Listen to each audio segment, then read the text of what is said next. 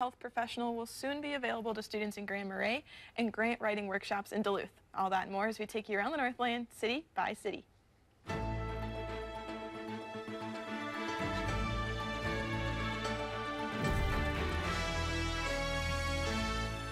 We start in Hayward tonight, where those needing help with their health insurance have a few more chances to ask questions.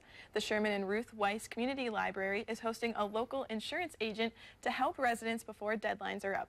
The next help session is tomorrow from 11 to 1, and another one will be held next Wednesday from 5 to 7. The enrollment period for Medicare closes December 7th, and individual health marketplace enrollment closes December 15th.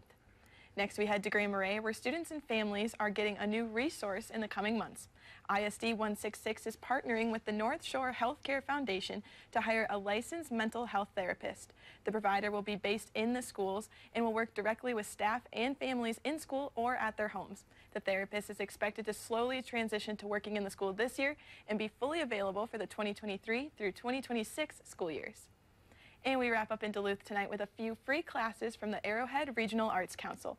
In mid-December, there will be another round of individual artist grants opening. To prepare, they are holding 2 courses. The first is Evaluation and Outcomes, and the second is Grant Writing 101. The first workshop is next Wednesday from 5:30 to 6:30, and the second will be the following Wednesday at that same time. These classes are free, virtual, and will be recorded for those who are unable to attend. We'll have sign-up information on our website.